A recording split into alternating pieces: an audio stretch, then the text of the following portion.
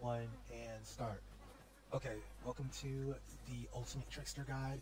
Basically, this is a much maligned vocation that has been getting a lot of flack, and I just wanted to show you guys how to get as Trickster. So let's go over the basics. You get a censer. Your attack does almost no damage, but what it does do, it does apply knockback a bit, and it does apply aggro. So just pressing the X button, that gives you some aggro. And the Y button summons your, what is it called again? I forgot what. Well, it's your instant. It's your incense clone. Simulacrum, that's what they call it. This will take aggro for you. So while you're drawing aggro to yourself, as long as this is up, all aggro directed towards you will be directed towards this instead. So that's a good part. This is one of your bread and butters. Now, if you hold this left bumper, it'll roll with you. It'll also heal if you have the right core skills. So make sure you get all your core skills. You should unlock them all by level 4. Which, if you've been leveling Warfare up to max, which you need to anyway, then you should have this at level 4 as soon as you're ready to play it. Now, if you hold this left bumper and then press the Y button, you're going to do this kind of grab animation. What that grab animation is a possession. If you use the skill for it and you miss, then it's bad for you because your simulacrum goes away, and if your simulacrum goes away, then all the enemies zero in on you. But if you do not use the skill, then obviously the simulacrum stays with you, you just miss. It's just shorter range that way. Now, you've got a couple skills that are actually good and a couple skills that most of your skills aren't. Suffocating Shroud. This is your aggro skill, but it's in a big circle around you. It goes up and down a bit too. Aromatic Resurgence is the most important skill. It basically buffs your pawns. Actually, I should have waited until I saw the pawn status before we did that. We're just going to let that rock though. It's going to wear off eventually. The base version of it wears off after 20 seconds. I haven't counted down the seconds for this one yet, but it lasts longer than the base version. Elusive Divider basically puts up a wall. Your enemies cannot see through it.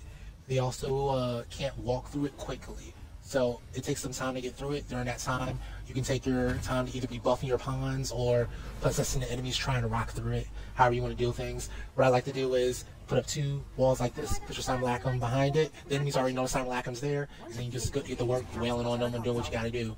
Alright, let's see how long this Aromatic Resurgence lasts. 2, Mississippi 3, Mississippi 4, Mississippi 5, Mississippi 6, Mississippi 7, Mississippi 8, Mississippi 9, Mississippi 10, 11, Mississippi 12, Mississippi 13, Mississippi 14, Mississippi 15, Mississippi 17, Mississippi 18, Mississippi 19, Mississippi 20, Mississippi 1, Mississippi 2, Mississippi 3, Mississippi 4, Mississippi 5, Mississippi 6, 7, Mississippi 8, Mississippi 9, Mississippi 30, 1 Mississippi 2, Mississippi 3, Mississippi 4, Mississippi 5, Mississippi 8. Might we have a rest before pressing on? My curative magics are at your disposal. Wait a minute. About 35 seconds-ish. Seemed like it lasts longer on the one that was closer to me too. Alright, Dragon's Illusion. That's your ultimate skill.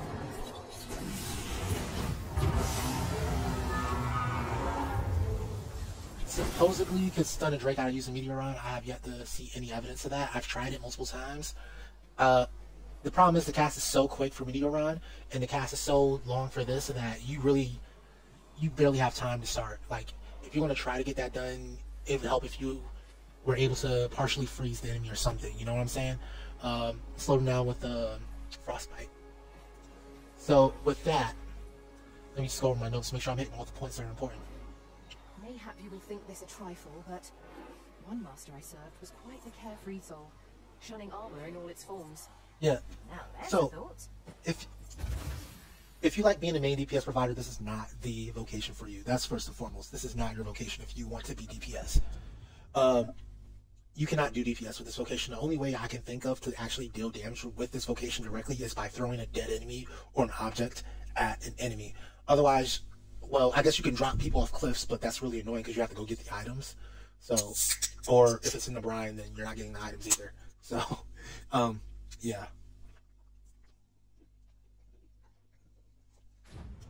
Your pawns matter a lot. If you're good at this vocation, you'll slay most foes just as quickly as any other vocation and at far lower risk, alright? I cannot tell you how much safer I feel playing this than basically anything else, because as long as you're playing your simulacrum right, you're good. Other core mechanics that really do matter.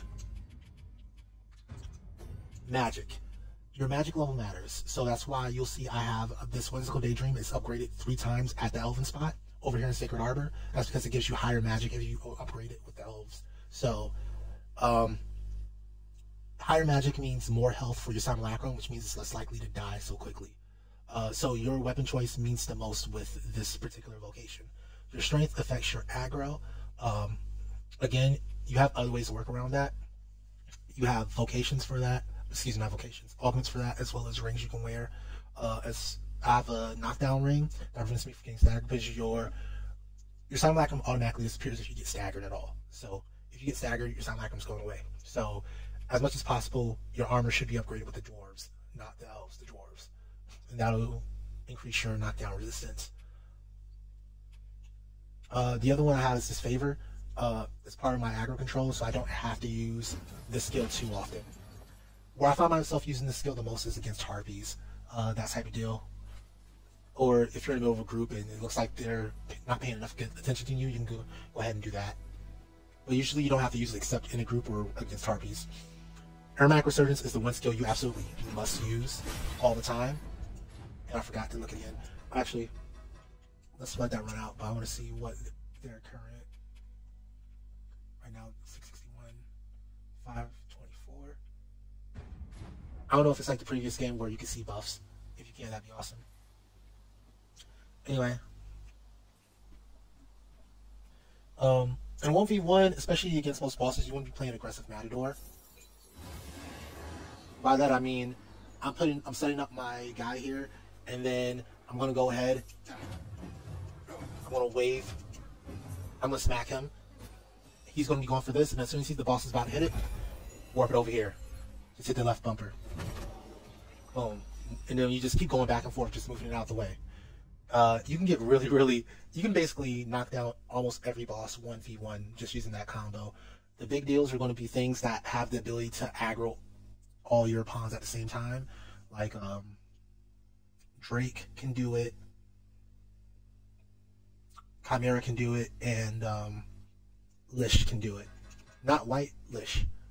Actually, I think Whites can summon a lot of things too. But those are going to be your main deals of like, okay, this is not something I can just play Matador against. I have to do something different.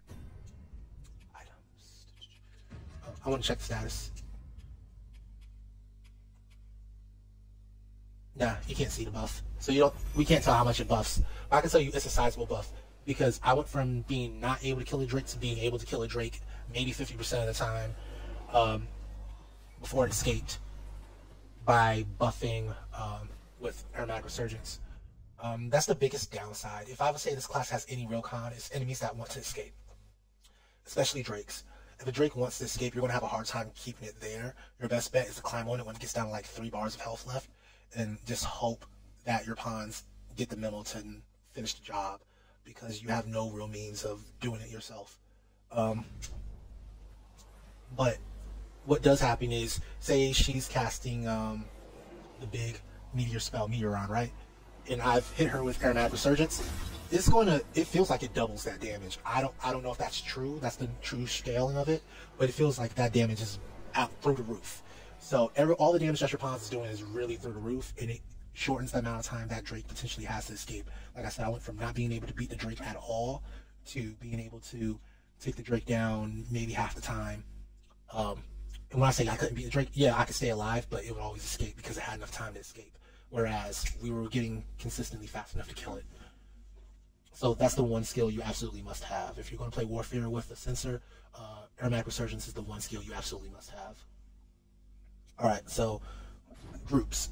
Most people think this would be a bad vocation in groups. It's the exact opposite. All you have to do is, again, stay aggressive. Find the first person in the group. Doesn't matter if it's the strongest member or what. Just find something in that group.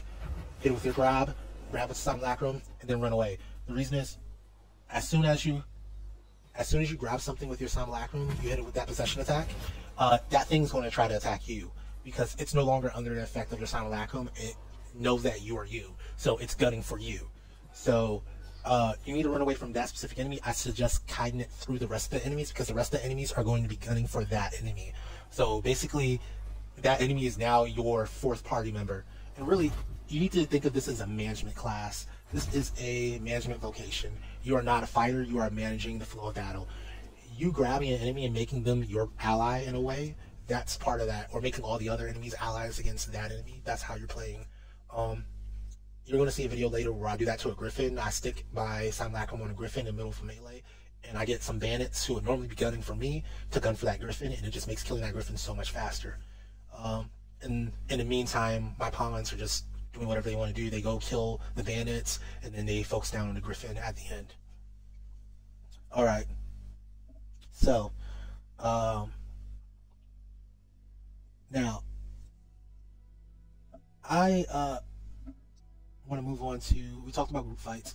Everything you do needs to be aggressive. If you're trying to hang back, and you're trying to not get involved with the fight, you're going to see when I'm a very new player to this, I am doing just that. I'm not getting involved.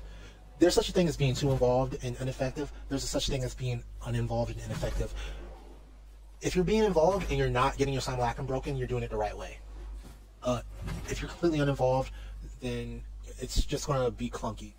So if you're in a melee fight one-on-one, you need to be playing matador, and whenever your simulacrum doesn't need to get moved or you're not buffing your pawns, you need to be wailing on the enemy with this to keep their aggro on you. You don't necessarily need to be using suffocating shroud all the time. Number one, it's only one enemy. You can just smack them with your censer. Number two, that costs stamina, and depending on the enemy, especially Drake's, pstamina might be a resource you have to pay attention to. If you're in a group fight, you need to still be aggressive. Everything needs to be aggressive with you. Like, just because you're not able to do damage doesn't mean you need to be aggressive at all times. You absolutely need to be aggressive at all times, 100% of the time. Find an enemy in a group fight. Find an enemy, grab it, run around, kite it through the other enemies. Once you see that enemy is about to die, grab another enemy. Rinse and repeat. You need to be on the move at all times. You need to be like Steph Curry looking for his three-point shot, just running around screens all the time, looking for something to do. You see your sorcerer is about to cast meteor on. All right, I'm putting up a wall. So that way, if the ogre wants to try to drop kick her real quick, it's not going to happen. There's a wall there. She's going to get that meteor on off. You know, find something to do. Find a way to keep yourself gainfully employed. There's real estate for you somewhere on the battlefield. If you're not finding something to do, you're playing this class wrong. And that's why you're having a bad result, because you're doing things. If you're slow and you're ineffective, your results are going to be slow and ineffective. If you're playing this class effectively, you will be 100% as effective, if not more effective than any other class in this game. Alright. So, the three things you need to worry about the most.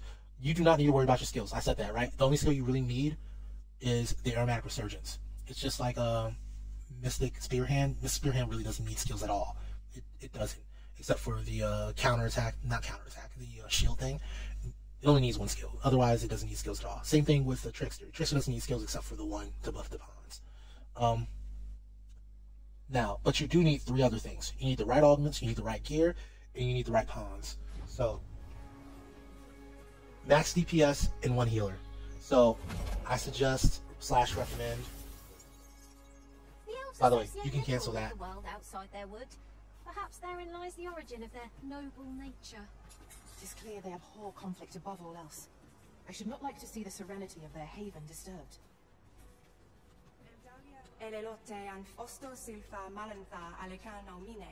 Alright, let's talk about skills first.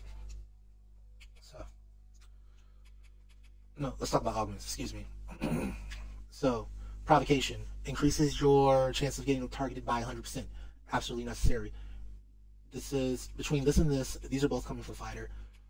You increase your defense because on the off chance that your simulacrum does get broken, again, remember, you have all the aggro on you. So, all the enemies are suddenly going to start attacking you and you have no way to defend yourself. So, if you don't want to die, Attitual Playism and Metal are going to be on your set. Provocation. Increases likelihood of being targeted by foes. This is fighter level 4. And again, you should have every class at level 4 before you even start this, because you should have already maxed out Warfare. Why should have already maxed out Warfare? For Dynamism. Dynamism is pretty much an auto-include on every single build you will ever play. So you should have Warfare at level 9. If you have Warfare at level 9, you have every other class at level 4. So you shouldn't have to personally level Fighter. You shouldn't have to personally level Mage. You will have to put some levels into Sorcerer, like 2 of them, because you need to get constancy, which is augmenting your knockdown resistance. Again, if you're not staggered, then your simulacrum doesn't break. Therefore, you want constancy, and it does increase your knockdown resistance by 15%. So on top of our rings, we also have this augment. Just same thing here. On top of our rings, we also have this augment because we just want it to be a lot easier to keep our simulacrum up. We want it to be a lot easier to keep aggro. Ascendancy. Your pawns are your main offense, therefore you want your pawns to always have the most damage. There is this is a magic archer level 8. There is another skill you get from magic archer, sustainment. You're not going to use this because you should not at all. Your pawns shouldn't be getting hit for the most part. Sometimes they'll get hit like against Drake, but still for the most part they shouldn't be getting targeted, so they shouldn't be dying unless it's from meteor on strike. And even then, I've noticed that my pawns, because I'm drawing aggro for them for the most part, they don't usually die from meteor on. Like sometimes, but not usually.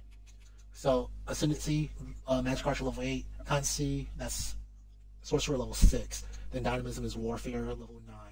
That basically, if you're very light, or excuse me, if you're light, it treats you like you're very light. If you're average, it treats you like you're light. Heavy is average. Very heavy is heavy. So it's very nice to have for that movement speed. You have no movement text whatsoever. You don't have a levitation. You don't have a rush move. No type of movement text. So having this is good. I would say, again, I suggested this vocation. Number one, because Dragon's Illusion is kind of trash. I suggest this be a vocation that you plug into Warfare, especially. Once you have that Aromatic Resurgence, it can be really, real nice. You can just straight up buff your pawns and then swap back to whatever you want to swap to. Just because this weapon can't do damage doesn't mean your other weapons can't do damage, right? So, you could, let's say you downed a Drake. You could go to Aromatic Resurgence, buff your pawns, swap to a Great Sword, and use, you can't use Arc with Warfare, but you can use Savage Lash or Indomitable Lash and get that damage off. Like, so don't underestimate the ability. This could be great. This is one of those vocations that goes really well with Warfare. Alright. Yeah, and of course get all your core skills. So aside from having the right augments, gear. We're going to talk about gear and where to get it. So you should have all of your gear almost. You know, you should actually have 100% of your gear before you even start playing this class. Whimsical Daydream you get from the Sphinx Quests. You should have the Sphinx Quests done as soon as you reach Dogma II. You can finish them. Just look up a guide for that, by the way. If you get it wrong, then you start missing stuff, or you can even fail the entire quest altogether. Whimsical Daydream is your absolute best censer item before you get to post-game after beating the dragon, yada yada. So make sure you upgrade it. I recommend upgrading with Elf, because Elf gives you more magic, and magic gives your Simulacrum more health. However, if you want to upgrade for knockdown power in order to do more against Drakes, I understand it. Especially if you're playing this as your main, and you're not going to swap back in some Warfare type of situation. But I recommend magic. I recommend magic. Uncanny Eyes. You get this one.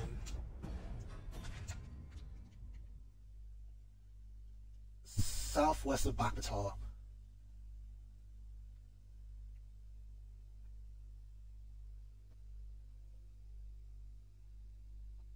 Okay, so you're coming up Dogma II Gate. You're going left down here, past Digger's Ruins, where you do the smithing quest for dwarves. You come down this route, and here's the Tomb of Janua. Dang, I forgot where you got there. There's something important that you get at the Tomb of Janua, so go there as well and break the hidden wall behind the boss. Because there's a hidden wall in front of the boss and a hidden wall behind the boss. Break the second hidden wall as well. There's an item in there that you want. But northwest of this tomb, there's a little platform with some bandits on it. Kill all the bandits, and in a chest on the top of this, inside this temple, you're going to find the Uncanny Eyes. Uncanny Eyes is it's baller. I can't say enough about it. It's just baller. Eris Bofo Robe. This one you get for completing the Maester quest for sorcerers, but not the spellbound one up here in a homegirl's house. Eni's home, not hers. You go instead to the checkpoint Rest Town at Mirrodin's home, and I think that's her father, Trisha's father. You have to dress up in the palace set, the one that you have to wear to look good for the palace and go to the masquerades. Same set, just walk into his home with that, and you complete his version of the quest. Give him all the falsified tomes. Don't go ahead to go to this shop. Where's that? I don't think you can see it because my Riftstone's too. Oh no. Here, yeah, the new Black Cat, Ibrahim. Go ahead and make forgeries of all 5 of the books that he wants, and then turn those books into him, and then he'll give you this Ares Morpho robe as a reward.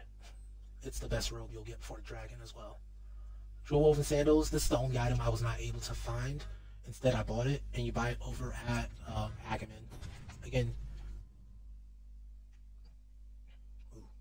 nowhere near Agamen.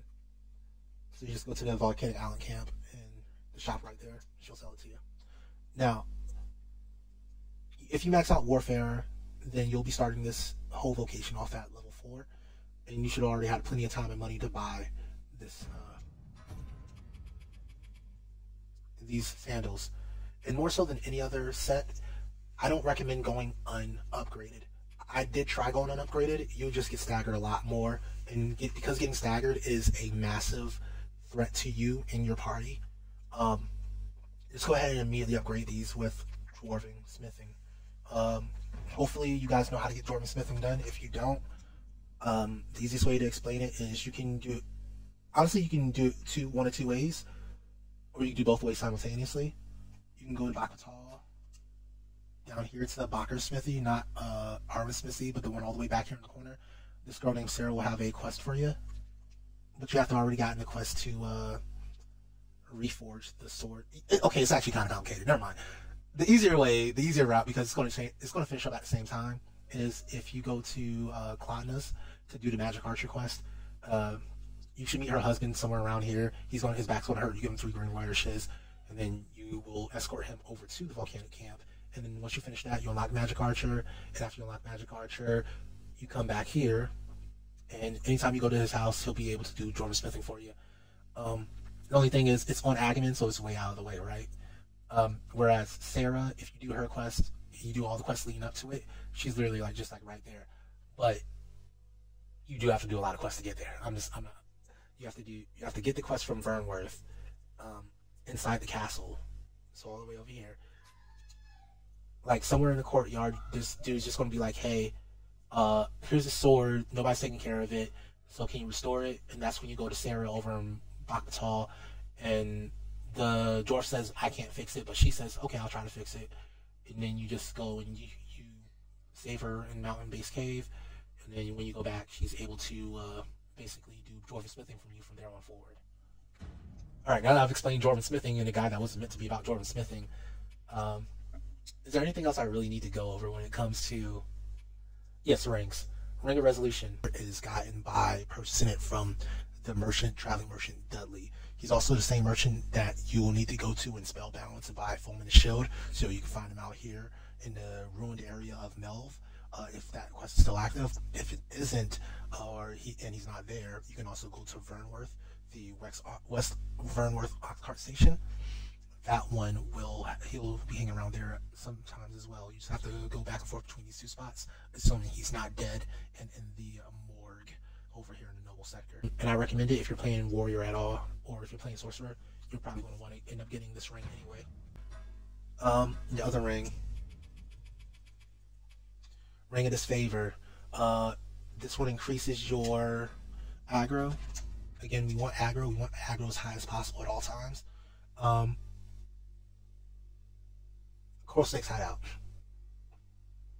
So you should pick up the Coral Snake mission around here, actually, and then you'll have to chase them down to their hideout. And once you get to their hideout, it's going to be a lot of fighting through there. Make sure to check all the secondary pathways and all that to make sure you pick up this ring. And you also at the end you'll be able to pick up the daggers called Frosted Edges, which are really stupidly strong for that point in the game. Yeah, that's about all I have for the basics. I am going to show you some combat. Oh no, I lied. I'm not done with the basics. Pawns. Your pawns need to be absolutely purpose driven. So unfortunately my personal pawn isn't really made for a trickster because she's she's a thief by trade. You could say, oh, I set her up just to be a very good thief. She can do good DPS because thieves are DPS incarnate as far as physical attacks go. But realistically, what you really want to be playing are 2 sorcerers.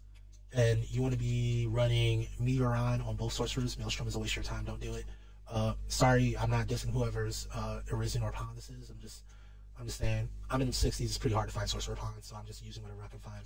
You want to be using Meteoron. Levin's probably fine.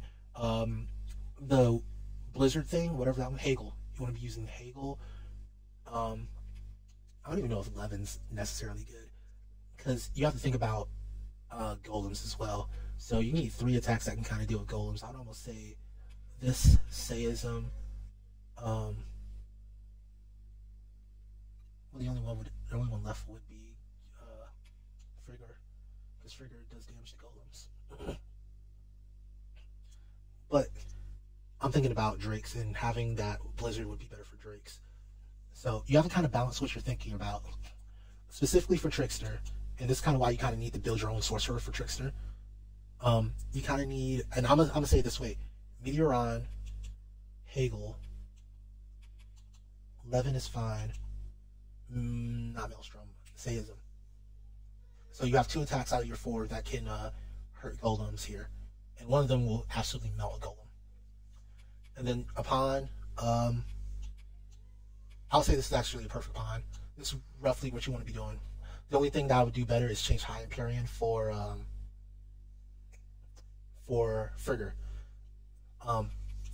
Celestial Panaean is clutch against Drakes in multiple ways. So if you're trying to climb a Drake, there's one time where I won a Drake fight specifically because of this move, because I was running out of stamina, I was climbing a Drake, and my pawn cast this, and all of a sudden my stamina was 100% consumed, resumed, and it was like, oh shoot, and then the Drake eventually gives up, falls back down, and my pawn's finished killing it. So huge move. Other thing is, Drakes like to do the screen that saps all of your stamina. So if you don't carry around with stamina Roborants all the time, which I don't because that's extra weight, then having this is clutch. High Halidom, there's zero reason why you should not have this on your... I'm surprised by how many mages I run into that don't have High Halidom. I really am. Like, it disturbs me. Artist Recur, yeah, I like it specifically because it on this class, if your guy breaks, your Simulacrum breaks, then you absolutely do need that instant heal to be coming in hot, because you're going to be taking all the aggro from, if you're in a mob, it can be like a whole bunch of rock rattlers just instantly on you, just stabbing you up. You're not going anywhere. You're just stuck getting stun locked to death. So having that heal come out of nowhere and be like, okay, I'm back, like, yeah, that's good. So this is actually a perfect mage, except for this. I would go for a change of High Empyrean here. High Frigger here. And that's specifically to give it away to damage golems and more damage against Drakes. As far as my pawn goes, I think this is as good as I can go. Formless Feint's a waste of stamina though, because again, my pawn shouldn't be getting hit, so I can replace that with something else to do damage, or just remove it so that my pawn doesn't waste stamina doing things that aren't effective. But yeah, we've covered all the items, where to find them. We've covered the pawns. Is there anything else I need to cover? We've covered gear, aggro, DPS, sorcerers. Yeah, we covered everything. So yeah, following this, you're going to see some videos. It's going to be group fights, one-on-one fights, boss fights. I'm going to throw a Drake kill in there. So I hope you've enjoyed this guide, and yeah, enjoy the rest. Peace. Now remember, I haven't upgraded any of my gear. It is the best stuff I could find. Just playing the game casually.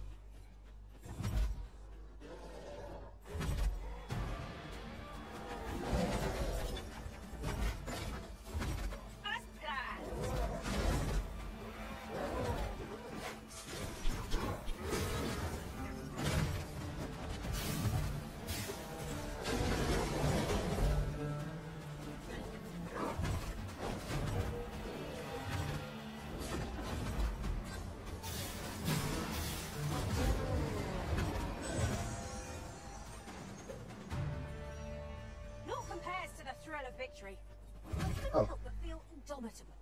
We mustn't allow ourselves to become Seems super easy. each trial. Why are people complaining? This is super easy. Yeah, you're basically hiding the enemies. Gain the upper hand. Oh yeah, and yeah, magic is definitely the way to go. Without question, magic's the way to go. Go to the elf kingdom and immediately get your stuff turned on for magic.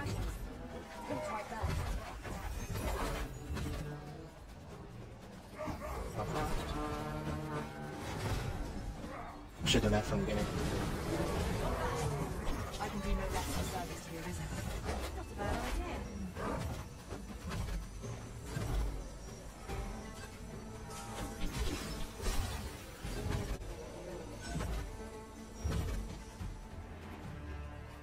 idea. Well, I'm going to set up a wall, put my simulacrum behind it, so that the Drake has to walk Recall around. there being a treasure chest in this area when I explored it in other worlds.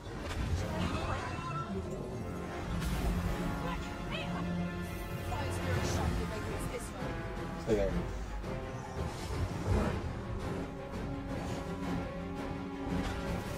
Alright.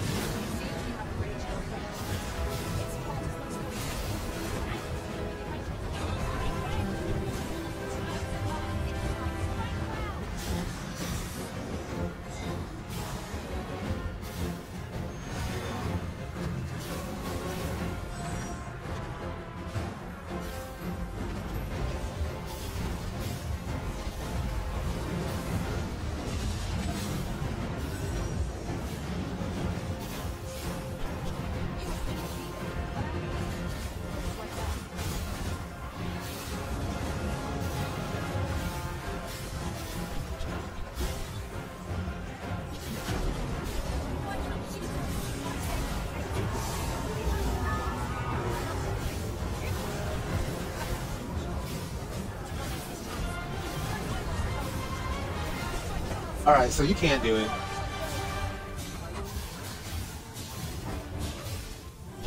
I think it's this.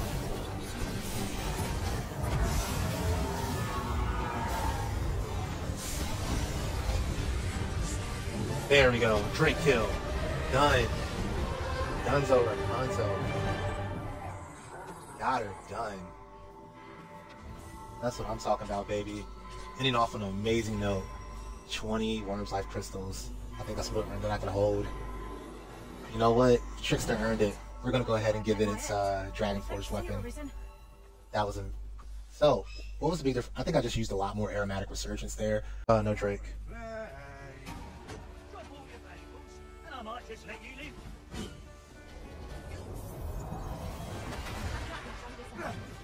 What's going on here? Come on in, try it.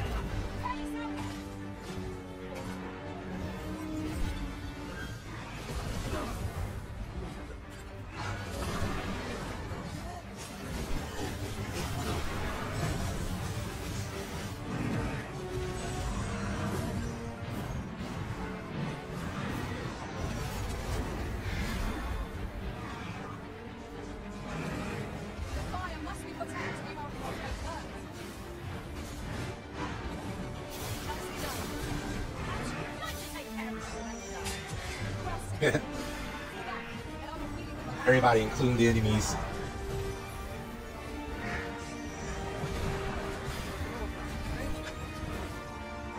Attack the Griffin.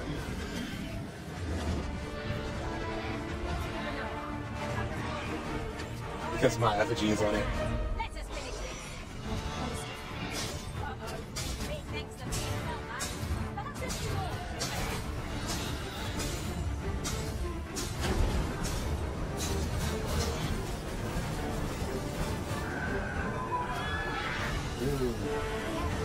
Griffin trophy.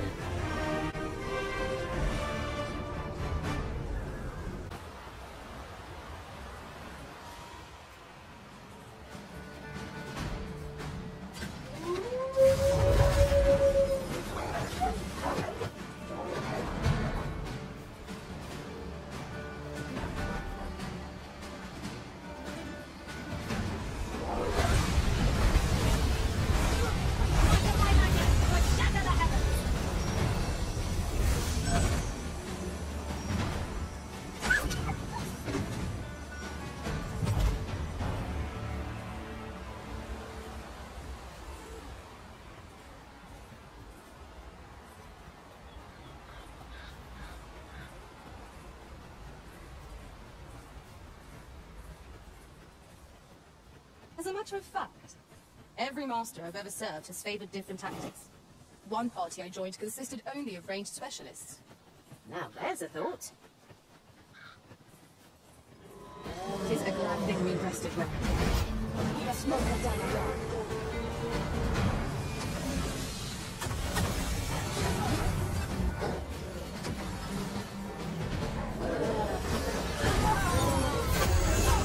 One of us is entrenched!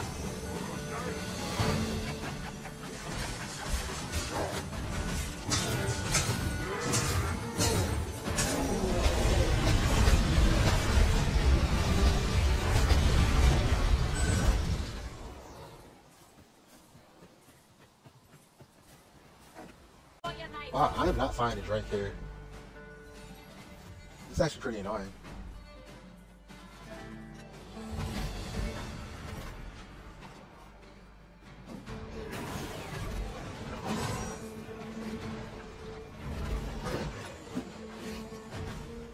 Remember, he's gonna run after me when you put the sun black on him. I put the sun black on him. So I need to kind of kite him towards other enemies, of course.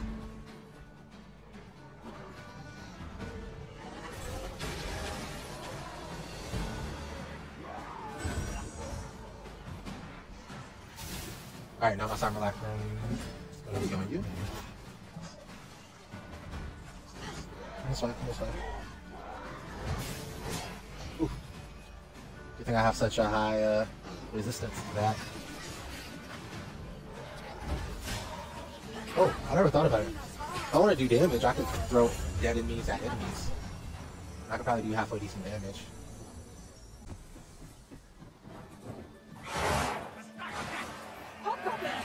You need not shrink from danger.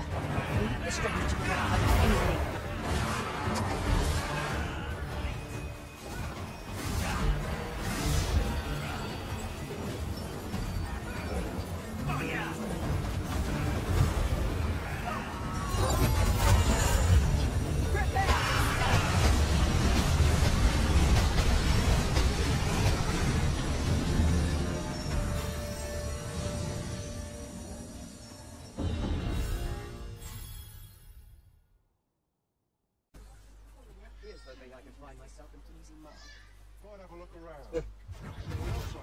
I feel the same way.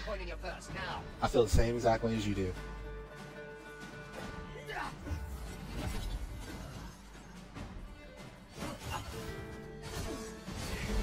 The Arisen has been drenched!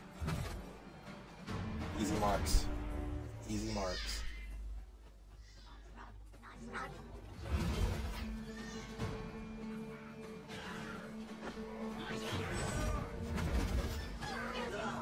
Should start with you.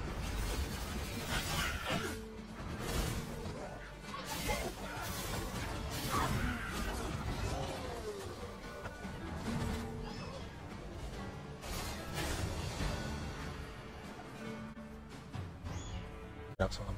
But still, you want to be aggressive as possible. Right, get you set up for success here. Get away from me. I know what you want. I don't.